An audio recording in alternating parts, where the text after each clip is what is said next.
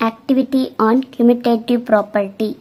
To verify that addition is commutative for whole numbers by paper cutting and pasting. Learning objectives. To understand that addition is commutative for whole number, prerequisite is knowledge of addition of whole number, knowledge of commutative property of whole number. Material required: graph paper, color pencils, a pair of scissors, glue. Procedure: to verify 1 plus 5 is equal to 5 plus 1, 3 plus 4 is equal to 4 plus 3. Cut out the strips of different length from a graph paper and color as follows. 2 strips of length, 1 unit yellow color, 2 strips of length, 5 units of green color, 2 strips of length, 3 units of blue color, 2 strips of length, 4 units pink color.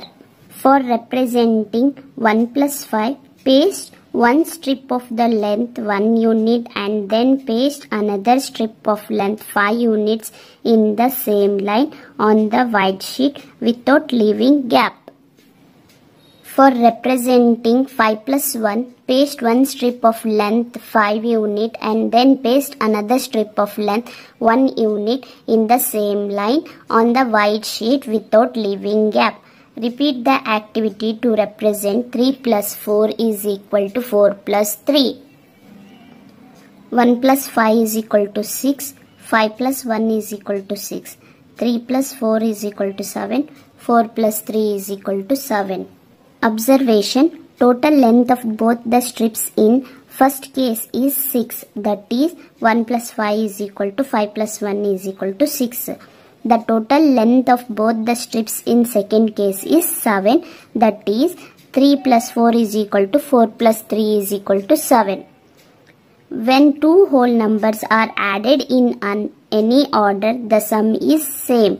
Addition is commutative for whole number. Conclusion: if a and b are any two whole numbers, then a plus b is equal to b plus a. This is called commutative property of addition of whole number.